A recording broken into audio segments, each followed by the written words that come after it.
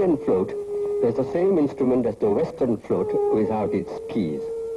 It is still a real woodwind instrument, being made out of bamboo, unlike the Western flute, which today, though known as a woodwind instrument, is almost always made of metal.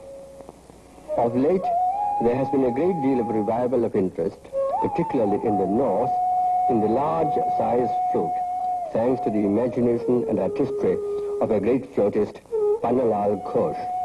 And it is such a flute that Chaurasia plays in this film. Hariprasad Chaurasia is one of our most gifted young flautists, now living in Bombay, though he was born in the UP in the north and spent a good deal of his early life in Orissa. He has had several teachers, but recently his musical thinking and style have been greatly influenced by those of Annapurna Ravi Shankar, the wife of the great sitar player under whom Chaurasia has been training. Indian music is purely melodic. That is, the melodic line is absolutely self-contained. It neither needs nor implies harmony. Harmony affects the structure of melody itself, and it has become almost impossible for those trained in Western music to conceive of melody without the implications, tacit or explicit, of a harmonic system. Indian melody is made up of notes which are related purely by their continuity. It's only natural, therefore, that the melodic line should be subtle, expressive, with delicate and often elaborate ornaments and grace notes. Our use of small intervals are relevant here. There is no such thing in Indian music as an exact quarter tone, but we use sharps which are sharper than the sharps of the diatonic scale and flats which are flatter.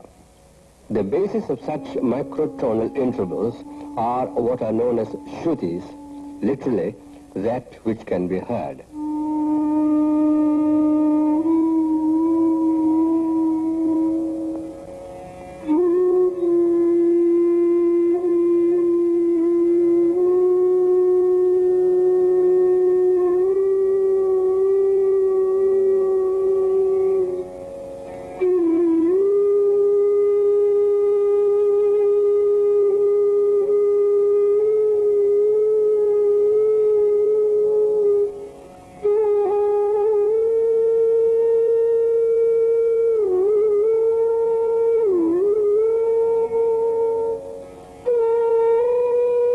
The ornaments, graces and decorations used in Indian music are many, and they include many varieties such as gamak,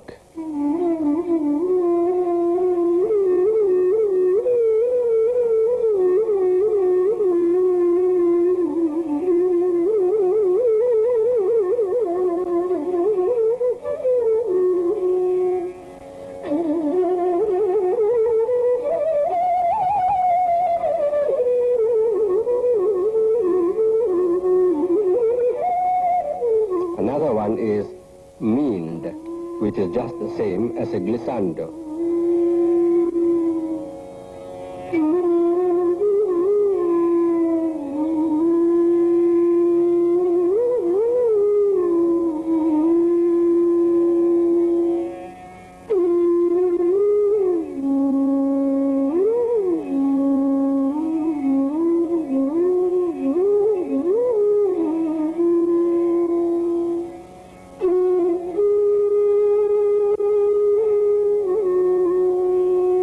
A third is the very ornamental murki.